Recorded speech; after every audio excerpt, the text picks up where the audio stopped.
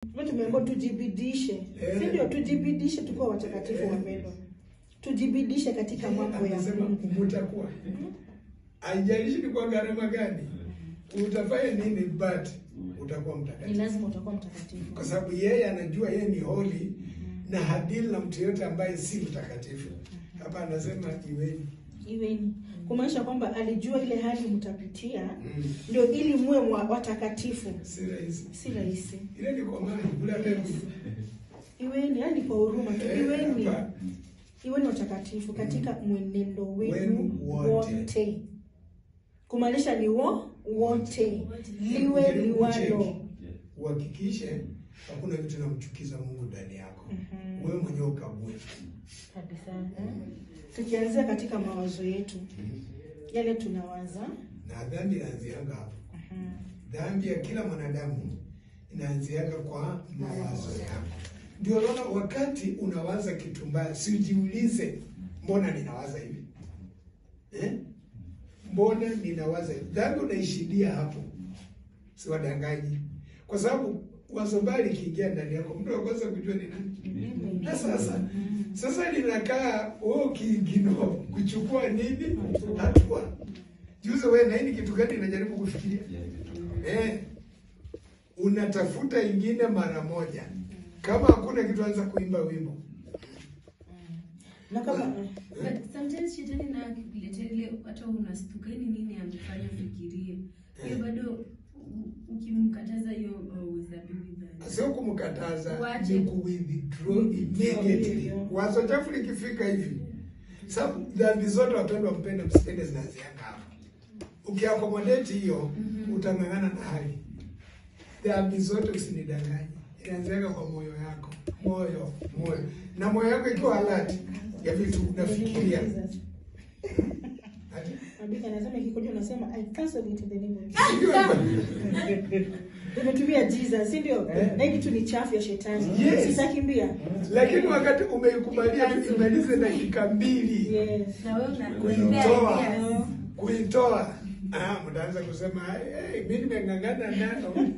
Imenilemea. Mhubiri najaribu aiendi najuaga weakness yako. Uliaccommodate hizo few seconds za kwa wakati iliingia hivi, kwa sababu wazo mbaya likiingia ndani yako mtu wa kwanza kujua ni wewe. Haikujangi kama umelala.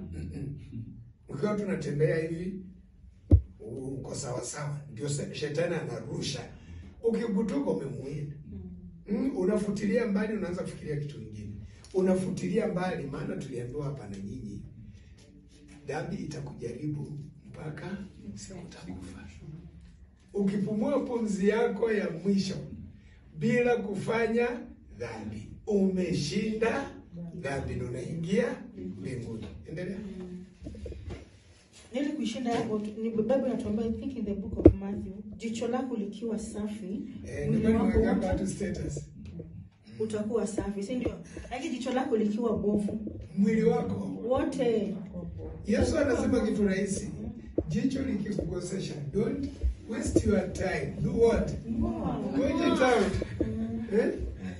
Kwa sababu ni afadhali uingie chombo. Lakini uende hell na macho mawili. Wewe umechagua gani? Acha niende hell na macho. Sasa yeye afanye nini? Na wewe umeamua unataka kwenda kuchomeka na macho? Yaani wazo lote si hapo anamaanisha macho. Kitu yote ambayo unaona hii inaenda kuniingiza kwa dhambi. Lose it. Kubali kupotea? Kitu yote tu unajua nayo Mungu hapendi. Ndio kwangu ni mzuri lakini Mungu hapendi. Hapo ndio mnaachania na hiyo kitu. So umeshajua Mungu hapendi. Yeye ina mjadala, sijui nifanye, sijui ati sijui nitatubu inakujia wapi? Nitatubu inakujia wapi? Na unajua hii kitu Mungu hapendi. Na kumcha Mungu ni kuchukia? Mbona na accommodate hii mawazo? Mbona naikubalia? Nasema nangangana nayo. Ngangana nayo ufe ukingangana nayo. Uone kama utangangana nayo ukienda wapi? Unafurutana nayo, unamchopeke nayo. Achilia kitu yote unajua haifai saa hiyo hiyo. So yani mimi sioni okay, unasema master niambia nyinyi si kama mimi. Ndio mnajifunza. Sababu nilikuwa nateta na yeye. Akaniambia hapa, unajua watu. Kuna watu niambia hapa, ni kwamba mimi nimekuroia ndani ya nini? Ndio sababu naona hizi vitu ni easy. Yeye anawaelewa, anajua nyinyi mnafaa kupelekwa. Ndio tunagrow sasa, acha tujafika 30. Tulikuwa wajinga, sasa hizi ujinga ndio tosha. Tulikuwa na shida na usa master. Hawa watu na shida nikiwaambia mpaka akaniambia wewe umekuia ndani. Sasa unagrow na neno. Lakini hawa ndio nawaambia. So wana take time to process. Ndio wajue ni nini kuna tofauti ya mtoto mdogo ukimfunza akiwa mdogo na mtu amekuwa mkubwa akafunza akiwa mkubwa. Sasa ata understand. Sasa nyinyi mmegrow. Sasa sisi tumegrow. Ni wakubwa. Wakubwa tunafunza tukiwa wakubwa. Sasa kuifika 50 alafu akose kujifunza. Sasa huyu yenyewe anajua kuingilia kwa. Sasa kumshauri kama tumegrow ndani ya dhambi. Hatuko tunajua umuhimu wa hizi vitu kabisa. Sasa hizi kabla ituingie, ni pia master natuelewa. Anatushika mkono anapiga makofi yote tangu ameelewa. Niwaambia watu bwana, unashinda tukirudia kitu moja. Anajua tunashika. Mbona mimi nafanya waelewi, unafanya kuacha yasa hawa. Si kama wewe. Hawa one thing at a time. One thing at a time. Sasa tuwezi wa.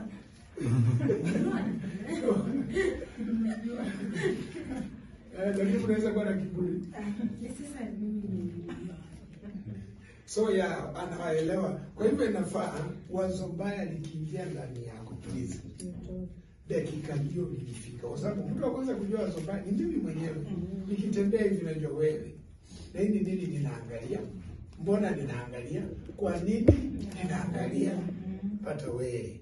Si ile kitu ni dhambi. Natoka saa hiyo. Lakini sisi shida yetu ni kwamba unajua unasema nasema si dhambi. Ama nitatubu. Si ati nimefanya. Shetani anakuambia si ati umefanya. Ama tuko na prayer beat. Tunakubali wazo umeingia. Nasema mchezo uliketi mimi. Lakini nimekubali sasa ninakimbia kwa nini nikijua Bili na wajana na prayer beat bila hii kitu ifukuze. Na kwanza wimbo ni rahisi. Unaona wakati wazo mbaya linaingia. Ambia shetani najua kuna kidogo sana shetani najua ni umeleta mawazo machafu lakini na kuamuru ondoke na mawazo yako. Hebu achana na mimi. Ukweli anaweza ibeba tu saa hiyo na nashtukia pia ina vanish kwa sababu umegundua. Unajua kitu anawachezeanga nyinyi ni usigundue. Uingine iendelee kukaa wapi? Lakini ukisha realize ifight saa hiyo endelea. Tena kitu kingine hapa tumeambiwa kwamba ninyi nanyi iweni watakatifu katika mwenendo wenu wote. Pia katika maongezi kila area. Vile sasa nasema uaminifu. Inafaa apply si nafikiria ni kwa ndoa yale tujaji kimakosa. Sinajua uaminifu ni kwa area ya maisha yako, uaminifu ina apply kwa kila kitu. Kwa kila kitu. Alafu na hapa sorry, endelea. Mali tunapatikana na dhambi kama hauna story, usipige story ambayo haiko. Funga mdomo. Si nyamazi. Yes, ama weka nini kwa mtu weke nini za boy. Sio tuimbe, imba kwa moyo. Wimbo yote ambao ushaisikia ikakuvutia, anza kuimba hiyo ndani. Yes. Juu unaweza kata story ambayo hayuko ikakuweka katika dhambi. Utaingia kwa dhambi. Unapata ile support kama kuna kitu master alikuwa ananiambia leo ya kwamba kosa lolote ambalo kuna nyinyi mnakuwa na makosa, umekosea Mungu.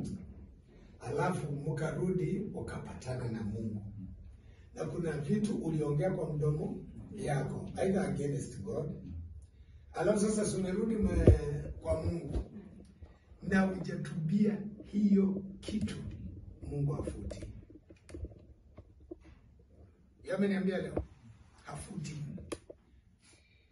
Mpaka siku wewe mwenyewe utasimama umwambie, na kabla tujatengeneza uhusiano kuna watu nilikuwa nimefanya naomba unisamehe. Aniambie yone afuti, na hakuna siku atafuta dhambi mwanadamu hajaombea msamaha.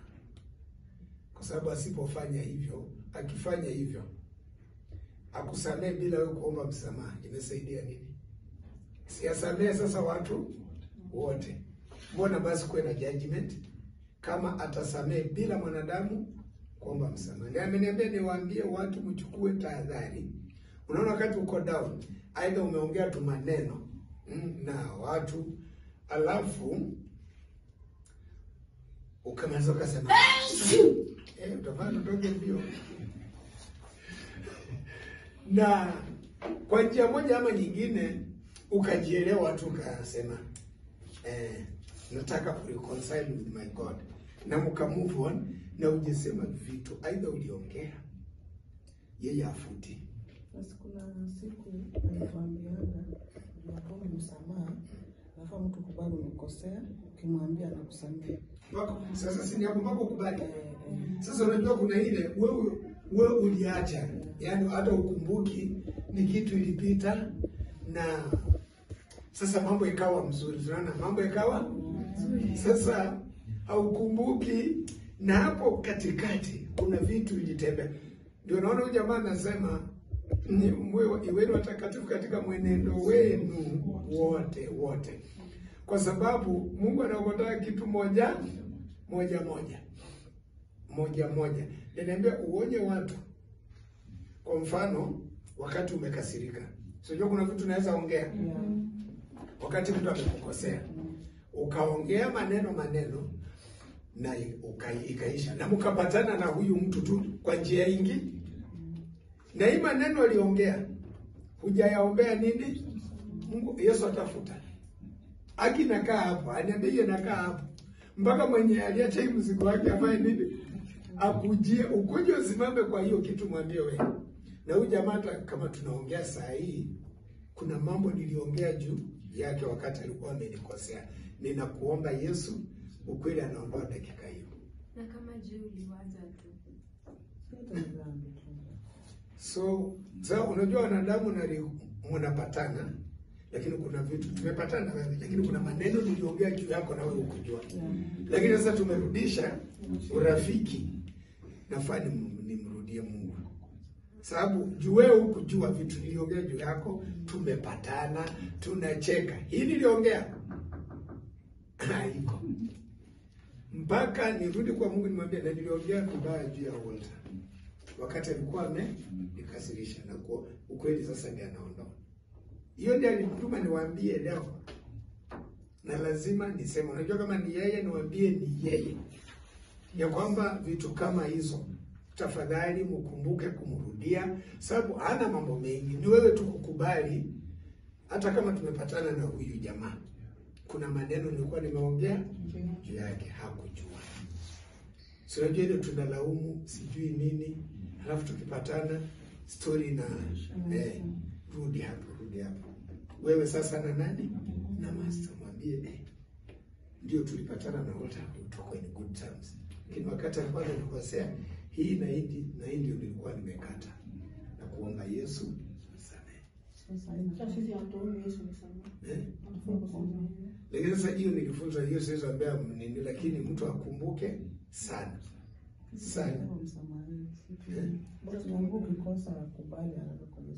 Ukisha dakika ile umekubali ni kosa.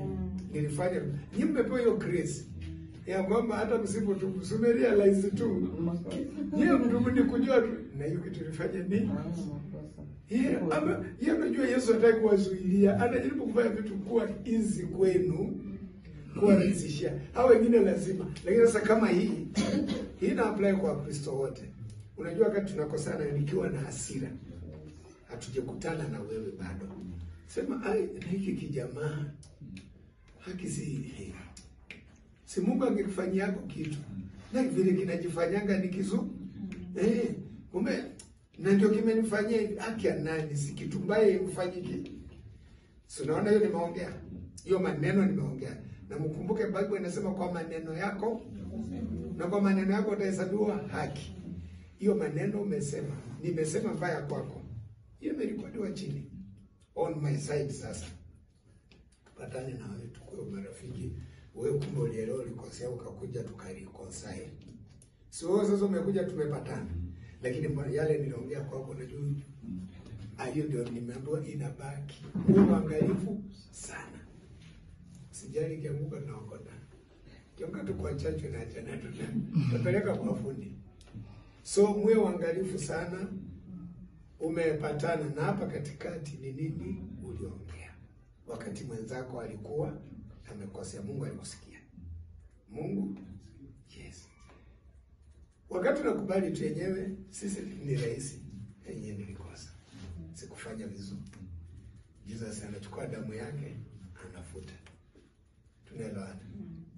Mkumbuke vitu wakati watu waliwakosea. Ni maneno yapi wewe ulikata? Hiyo maneno haikufutwa kwa sababu hakuna mtu alienda kuyazungumzia. Akasema niondolee, najua nilikosea. Tunaelewana? Sababu master anataka watu wataenda mbinguni. Hataki kitu hata moja. Usikose information, imagine.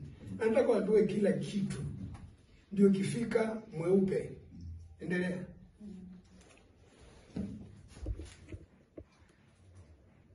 Ni wewe. God bless you. Tumejipata. Mwani muangalie sioni mtu akinapokuta mtu. Tumejipata. Sio ndio wapendo? Tumejipata. Sasa naongea kitu iko. Kitu iko. Wangapi wamejipata akipige mikono yenu hewani? Kumbe sinaona mnang'ang'ana tunaenda mbinguni. Ndio kuna vitu hapa ndogo ndogo. Kwa sababu gari ni tuma la asubuhi nikija njiani aliniambia sababu ndo kuja kupiga story. Nikaniambia wewe ndio watu wangu. Unajua mkao zuri. Mkibukoroka watu wako. Sio Musa anaambiwa na watu wako. Musa anatoa misia wampeleke wapi? Musa sio Musa alisema please. Kwa sababu wewe ni Mungu, tuma mtu mwenye unaweza tuma, si lazima mimi. Alafu anarudi kuambia watu wako leo watu wani. Mpaka Musa anashindwa mimi. Ndio vile nilikuwa nimekataa hii. Nilikuwa najua hizi ngoni za hawa watu. Ndio naona mtu akisema mimi nataka kufanya kazi ya Mungu. Huyo mtu ajui. Ati mimi huyo mtu lazima awe mjanja. Kwa sababu kama unajua ukweli wa Mungu, hii kazi ya Mungu utaitoroka. Unaweza itoroka kijua masharti na sheria ambazo ziko hapo. Hawezi taka kuifanya.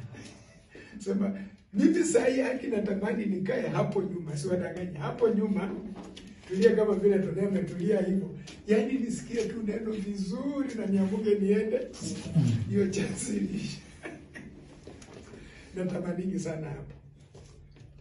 Kuna gani kanga mnafikiri haki hapa hivi. Na niambiwe kila unajua vile watu wanaganga hapo nyuma na ignore neno. Mimi nitakuwa nasikiza kile. Najua mwenye ataubiri anasema lakini mimi hiyo maneno anasema inisaidie. Mngejua hapo nyuma vile ni pazuri. Kazi yenu si ngumu kama wale wanasimama wapi. Sawa sawa. Hata nimekuja kwenye kulana pastor. Unaona watoto ambao wanasimama hapo mbele. Whatever you preach nitakupata. Ni lazima ujaribiwe. Yeah. So umesema usidanganyane. Hiyo wiki mtego ya uongo itakukuta. Chochote chenye unazungumza tu. Exactly. Chochote chenye utatamuka ukiambia watu. Shetani anasemanga sawa subiri. Anaangalia sana. Anakujanga. Si mimi lazima niseme nimepata nani ndani ya moyo wangu. Nafaa kusamehe na kuombewa nao ni Mungu. Sisi nimepata. Inakuwa hivyo. Kisimama hapo hapo kimaliza. Ndio yourself. Sababu sasa unajua okay. Ukweli anakutanga wewe kwanza. Amalizane na wewe ndio aende kwa watu walikuwa na mimi niko na kisanga wakati nilipata hiyo report kwa mtandao. Ndio shetani alifika. Nikamwambia shetani wewe, hii ni neno nafaa kulitimia sasa. Nafaa kumsamehe na kumuombea. Sasa ile vitu ilikuwa ikuje ndani yangu ikawa imeondoka juu nimeambia shetani nafaa hii ni neno nafaa kutimiza. Nafaa kumsamehe na kumuombea. Nikapata peace ndani ya moyo wangu. Vurugike. Shetani alikuwa anataka kunivuruga. Anataka kunianzisha, unaona nikamwambia unajua ni nini? Hili ni neno nafaa litimie. Nafaa kumuombea na kumsamehe. Amequalify. Yeah. Nikapata peace. So watu wa Mungu tumejipata. Yesu anawapenda. Sasa kwa pastor, wewe tumejipata, si ndio? Labda ukute labda uliongea maneno 3 months back. Umejua. Si ndio sasa sitakumwambia Bwana haki nilikosa. Si ndivyo tu. Hiyo tu. Dengelo umesema nilikosa. Yeye ni nani ya kuaccuse? Dengelo tu umesema ndani maana yenyewe akisikufanya vizuri. Yeye kwa sababu alisema nyinyi hamsamehe, hamna time ya kukanyaga hapa Mungu. Hausamehe Yesu. Kuna siku itarudi tena hapa. Ni miguu tunataka kusikia toni na hiyo hapo Mungu mnasema ya utina inuliwa mpaka hapo. Ndio alafu anakanyaga pole pole. Toni tunakwenda kwa hiyo kona Bwana. Mimi niko nyuma yako, hausamehe. Sasa utaongea tu Kiluya usijali.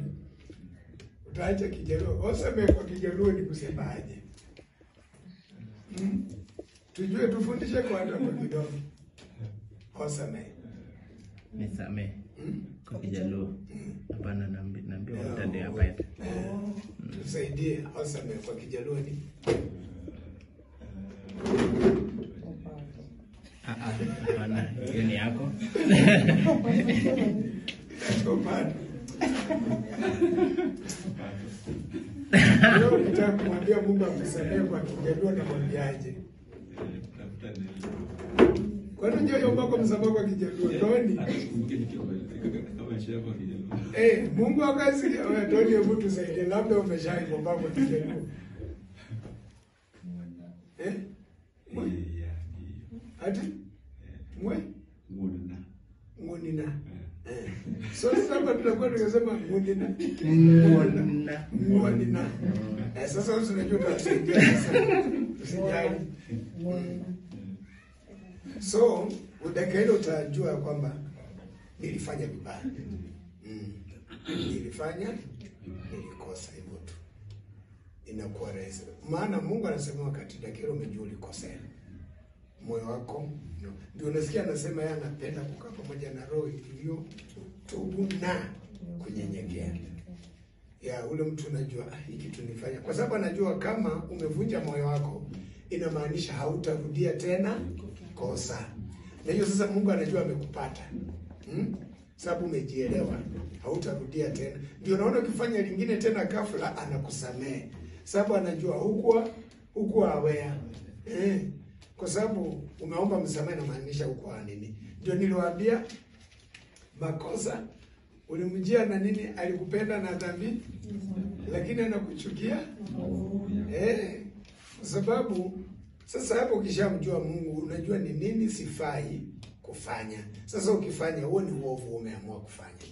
Alikupenda na dhambi yako akakuokoa, lakini leo hii anakuchukia kwa sababu ya vitu ambazo unafanya. Na hali unajua ni mbaya. Alafu useme utaenda kumuomba msamaha. Haki atakuchukia wewe na msamaha wako mtapotelea. Sababu yeye anasamehe mtu ambaye amefanya kosa. Si yule ametenda maovu, ni yule amefanya kosa. Si ndio? Wewe ukagutuka, hii kitu nilifanya yeye sikufaa kufanya hivi. Ukweli msamaha inafika.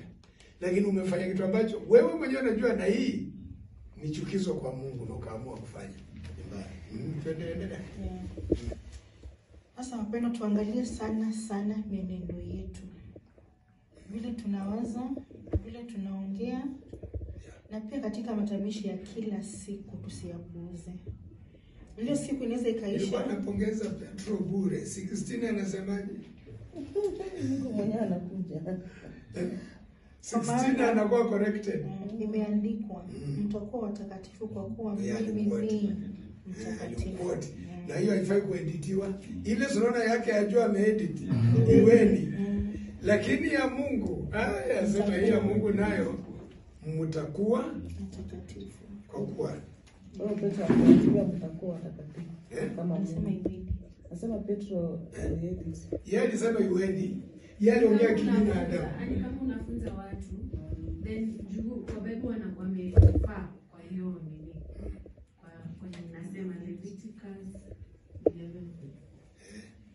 mtakuwa. Sasa naye anasema so msifuate yake iweni. Sasa anafunza watu. Anaambia watu sasa ni tufuate hiyo vile imeandikwa. Kwa sababu mtu wa Mungu anafaa kuongozwa na neno ya kwamba imeandikwa mtakuwa takatifu. Kwa hivyo mimi nafaa kuwa mtakatifu. Haina mjadala. Ni kama vile unaweza kuwa ukihubiri then na quote Bible then unaendelea kubreak. Hivyo tunafanyana. Na hiyo utakatifu utakuja kama tumejitenga na kila aina ya dhambi. Tusiaccommodate dhambi. Tuseme hii nilisukumwa sana ikabidi nifanye. No. Mtakuwa. Unajua holiness inakuja wakati umeelewa neno. Umekubali neno. Linakusaidia kuwa holy. Unaona ukishaelewa neno na ulibebe, hiyo ndio kitu ya kukusaidia uwe mtakatifu. Huwezi kuwa holy bila neno ndani yako. Ndio naona Yesu anasema maneno yangu yakikaa ndani yako ombeni. Maana already neno limekaa ndani yako, limekusafisha, limekusaidia wakati ulikutana na dhambi, neno ndani yako likakwambia na hii kitu ni. Sasa neno linasaidia mtu kuwa holy. Bila neno huwezi hata uende kanisa miaka ngapi. Huwezi kuwa mtakatifu. Endelea. Alafu twende 18. Nani mfahamu? Hapo 17 bado yani. Na ikiwa mnamuita baba, yeye hahukumuye kila mtu pasipo upendeleo. Kwa kadri ya kazi yake, enendeni kwa hofu katika wakati wenu wa kukaa hapa kama wageni. Yes. 18. Nani mfahamu kwamba mlikombolewa si kwa vitu viharibikavyo, kwa fedha au dhahabu, mpate kutoka katika mwenendo wenu usiofaa mliopokea kwa baba zenu, bali kwa damu ya thamani kama ya mwana-kondoo asiye na ila, asiye na waa, yani ya Kristo. Sasa tunafaa tuenende katika hofu, tukijua kwamba we are not permanent in this world. Kuna siku itafika tutaenda mahali tulitoka. Na ili turudi mahali tulitoka tunafaa tulitoka kama tuko wasafi, si ndio? Pia Yesu anataka turudi kwa tukiwa nini? Wasafi. Tusiwe na doa yoyote. Usirudi na kitu yote huko. Yes, hiyo ndivyo anataka. Vitu zote ziache hapa duniani. Anasema mwenendo wenu usiofaa mliopokea kwa baba zetu. Mwenendo yao tulipokea kwa baba zetu, si ndio? Tuka accommodate, tukazihifadhi, tukazirithi. Hizo ndio hazitaki ndani yetu tena. Tuziache. Kwa maana tuliokolewa kwa damu ya thamani isiyokuwa na waa ama ila yeyote ambayo ni Yesu Kristo. Alafu tena hapa kuna mambo ni Master alikuwa ananifundisha. Akaniambia kuna watu pia wa Biblia kuna mambo walipitia lakini they overcame. Wakijua kwamba ni Mungu yupi walikuwa wanatumikia. Nikapatia example mzuri ilikuwa ni Danieli. Wote ni Danieli 1:8.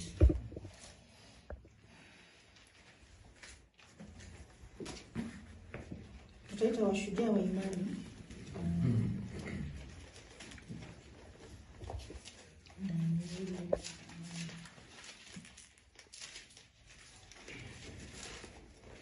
Tumefika. Inasema lakini Danieli aliazima moyoni mwake kuwa hatajitia unajisi kwa chakula cha mfalme wala kwa divai aliyokunywa. Basi akamwomba yule mkuu wa matoashi ampe ruhusa asijitie unajisi. Na imagine hapa Danieli hakuna mtu alimhubiria. Si ndio? Hakuna mtu alimwambia kwamba Mungu wako hapendi 1 2 3. Lakini mwenyewe alijua kwamba huyu Mungu ninamwabudu ni Mungu mtakatifu. Na kama naabudu huyu Mungu mtakatifu, ninafaa pia mimi katika njia zangu zote ziwe kamili na timilifu mbele za Mungu. Ndio akasema kwamba sitajitia unajisi kwa chakula cha mfalme. Mimi na wewe ni mara ngapi vitu zimetukujia tukajitia unajisi? Kwanza tukipitia katika mawazo yetu na maongezi yetu. Sasa nguruwe mnasemanga ni tamu.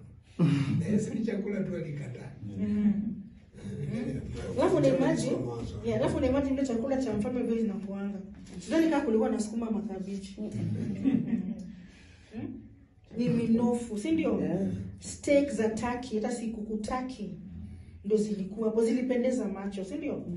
Kuna vitu ngapi saa hizi zimependeza macho ama imekupendeza macho ukasema sitaki kujitia unajisi juu ya hii kitu, ama sitajitia unajisi juu ya kutamani, ama unasema kwamba juu fulani hayuko hapa, let me do it. Kumaanisha wewe haujui ni Mungu yupi unayemwabudu. Kwa maana kama tutamjua yule Mungu ambaye tutamwabudu, hofu yake itakuwa ndani yetu. Pastor awe, fulani awe, pastor asiwe, fulani asiwe. Ninajua kwamba mimi ninaabudu nani? Mungu wangu. Na hii kitu imekuja, sitafanya. Kwa nini sitafanya? Ninaogopa Mungu wangu. Si wanadamu nitaogopa. Na wacha pia ifike mwisho, wapendwa, ya kuogopa wanadamu. Wacha ifike mwisho. Kwa maana tunajua ni nani ambao tunamtumikia.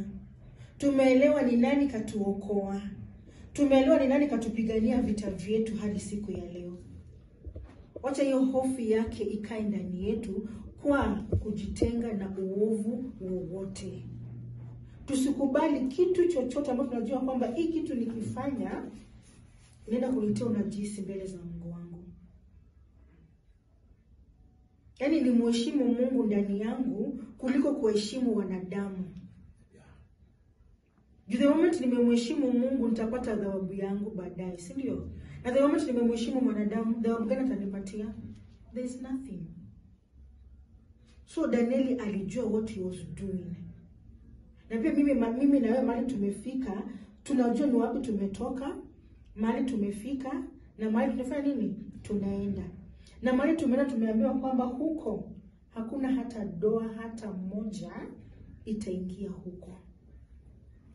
Kumaanisha kwamba niko na jukumu moja ya kuangalia kila kitu ambayo inaweza ikanitia unajisi. Nisipuuze wapendwa, ama wewe usipuuze. Na kuna wale tulifunzwa kwamba ati ilikuwa ni Ufunuo lisema yeye ashindai, si ndio?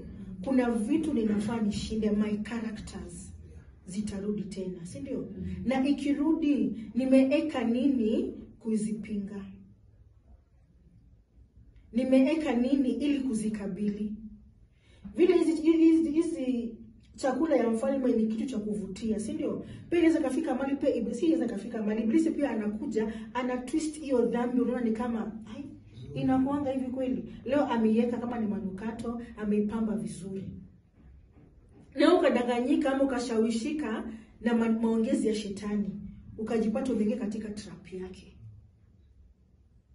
Tutakuwa tumemess mahali pakubwa sana.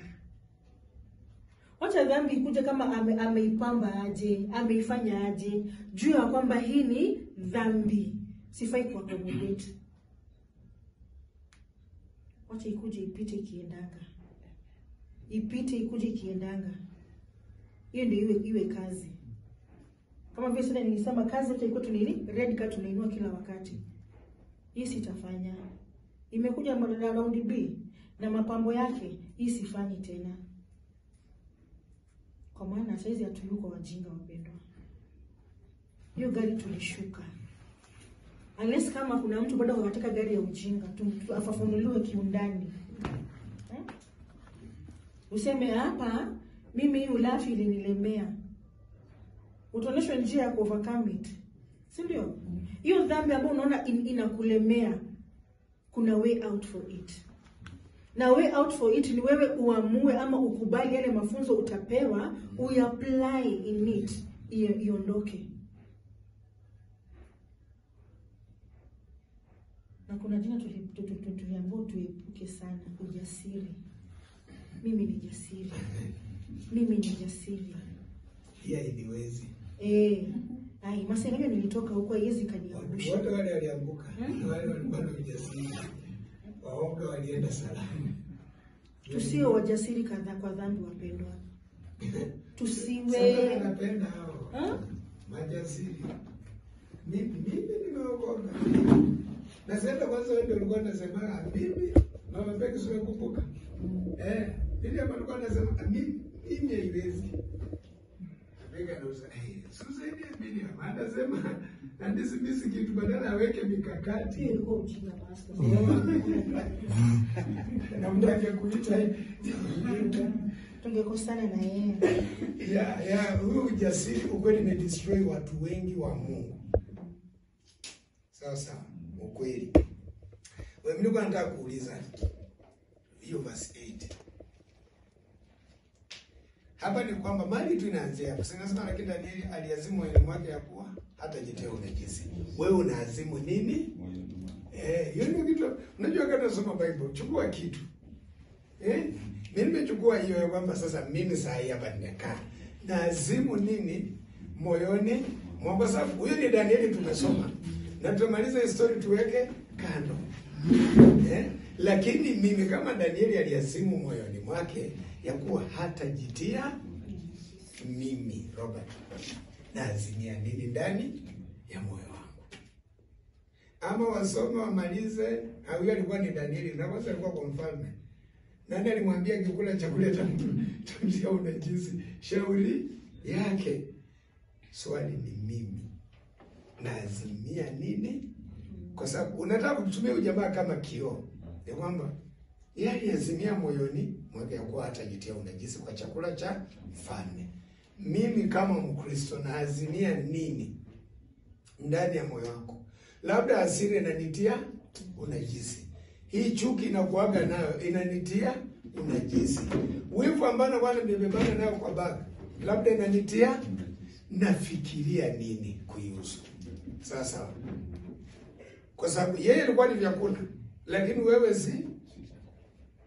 Tunaelewana? Hicho wewe umebeba kinakutiaka wewe unajisi.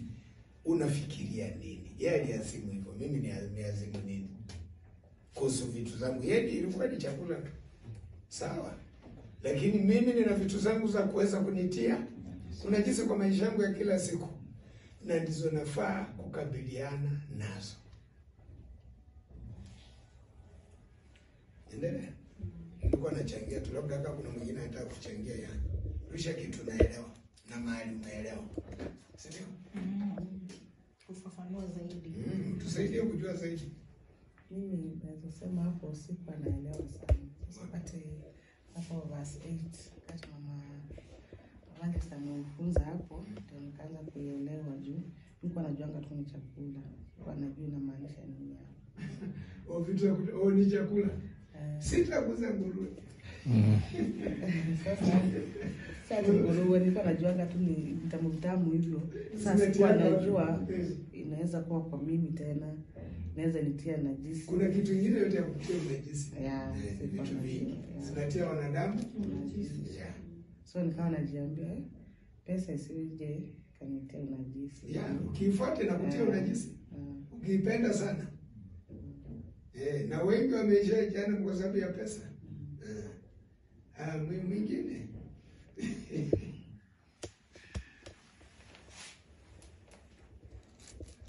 Kwa hivyo umejua hii saa hii. Sio ndio muhimu hii mafunzo. Hata nilikuwa nimesema tuulize mimi nitaambia hiyo. Good. Hiyo ni mzuri. Ndio aliende bure. Nikitoka huko juu, lazima litimize malengo yake, mapenzi yake. Mtu wa baridi na sasa mimi nimekuwa ndio mhubiri. Wewe uliza sasa mnaingia kwa nini yangu? Department ya Tulikuwa tunasaidiana hiyo na wengine. Sasa kwa amelala. Wewe umemaliza, endelea na mahubiri yako. Ama tutakuachia utanini hapo sasa. Sasa endelea na. Si kama ume ndio utaingia hapo. Mimi mmesema nimeruka mbele. Ngoja nistiki kwa line yangu. Huyu Danieli hakuwa malaika. Alikuwa mtu kama mimi na wewe. Na pia alipitia changamoto zake za Ukristo. Alafu tunasoma ya kwamba he overcame. Tunaona katika changamoto zake zote Mungu alijidhihirisha kwake. Hapo tunaelewa kwamba hata mimi na wewe ndani ya maisha yetu ya Ukristo tunafaa tu overcome changamoto zote. Tusome verse 9. Basi Mungu alimjalia Danieli kupata kibali na huruma machoni pa huyo mkuu wa matoashi. Kwa sababu ya decision yake ya kutojitia. Hakuambia Mungu, Mungu neno mkubwa, akubali maneno yangu. So unaona Mungu alikuja automatically. Basi Mungu sababu alimjua next step, mtu atataka kibali kwa huyo. Ndio sasa Mungu akapita mbele. Unaona kutojitia unajisi. Unaona vile unajisi na inaharibu uhusiano wetu na nani? Na Mungu. Ukijitenga nayo, vitu zingine zinakuja. Unajua Danieli yeye hakujua verse 9. Kumbe Mungu ameona umeamua kufanya hii. Wacha na mimi nisaidie pale hii. Endelea.